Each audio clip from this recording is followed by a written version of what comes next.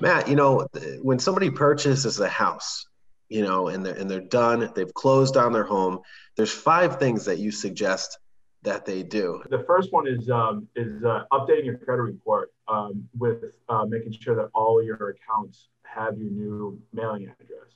The credit report is based off of your social, date of birth, your full name, your property address. Those are all things that are into it. And if you only change some of the accounts and not all of the accounts, you'll have multiple addresses everywhere, and you might not have a full picture.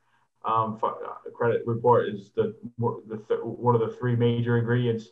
You got income, credit, and assets. That's how you get pre-approved for a mortgage.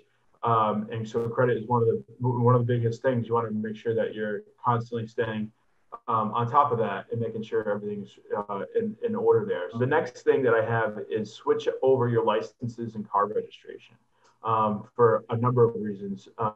Most importantly is you want to make sure you say when you say you're the owner of the house, it's because it's on your license. You can't say I own this house. I live there. So that's important.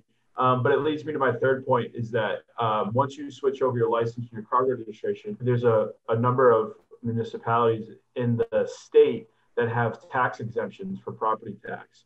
And the only way that you can really get approved for those tax exemptions is by providing your license and your car registration and maybe a utility bill that shows that you're the owner of the property.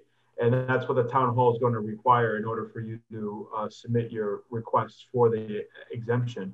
I'm talking like almost a 35, sometimes it's 38%. I know in Providence, it's a little bit bigger of a tax exemption. That's hundreds of dollars a month, depending on your property taxes, that you could get a break in your monthly payment. Part of my third point is visit your town hall, understand where the tax collector's office is, how to get there, in the event that you have an issue, so that way you're not lost in the dark, trying to figure this out. Get to know the town hall, and you pay for it through your property taxes. You can really mitigate any major issues becoming a bigger problem by going to the town hall and just figuring out what's going on. So get to know the town hall is my fourth one, and then my fifth one is change your door locks.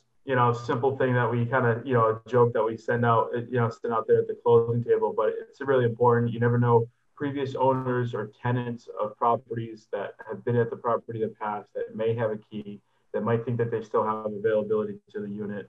And you get random people coming in, and especially in this day and age. So change the door locks. It's a joke, but it's not a joke. Just do it, and you don't have to worry about it anymore. Bonus. I was going to mention this earlier, but making your first mortgage payment. Depending on the mortgage company, I know Movement Mortgage, is usually a faster mortgage company will be able to get the paperwork out to people. But making your first mortgage payment, there should be a document in your closing package that has the address, the amount, the due date, everything that you need to be able to make that payment. I usually recommend people to call and make the payment over the phone the first time, so that way that you hear from the bank and get verification that they've accepted the payment, just so that way you can open up the line of communication. And then after the first payment, you can set up auto pay and your phone, the mobile app if you have, and figure it out there. You're still a new account number. You're still new to the bank as a customer. So you want to make sure that you have it all set up right and whatnot. And sometimes, depending on your closing date, you might not have the ample amount of time to be able to figure that out. So I always say, call and make the first payment over the phone. That way you get it. And from there on, figure out how to do the auto pay and online account.